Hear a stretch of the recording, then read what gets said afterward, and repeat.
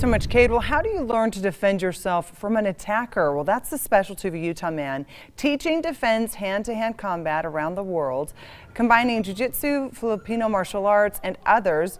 Jared Wahongi unique fighting techniques are similar to what gained popularity in the Jason Bourne movies or the latest remake of Dune. Well, he may be the last person you'd want to meet in a dark alley.